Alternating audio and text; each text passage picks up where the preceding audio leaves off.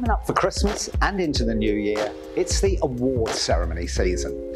These days there are more and more of them. It's like every industry, every club seems to have an award ceremony this time of the year.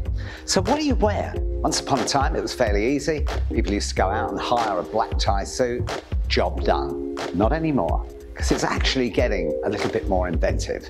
So for me, I've actually come up with this season the ultimate in velvet jacket.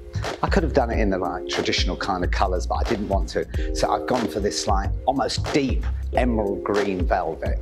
It's kind of a real statement piece. And if you walk into an award ceremony, the eyes are going to be on you. And if you actually get to win, then this is the one.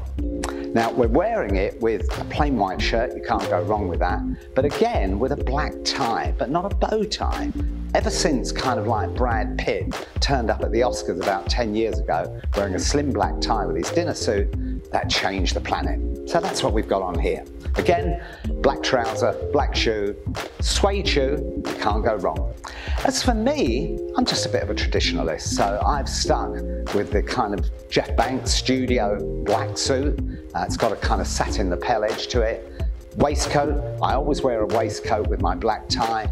It saves those awful cummerbunds, and if you take your jacket off, you haven't got your shirt hanging out at the back. So this is a safety valve for me, and you can't go wrong as well having one of these in your wardrobe. Price is fantastic.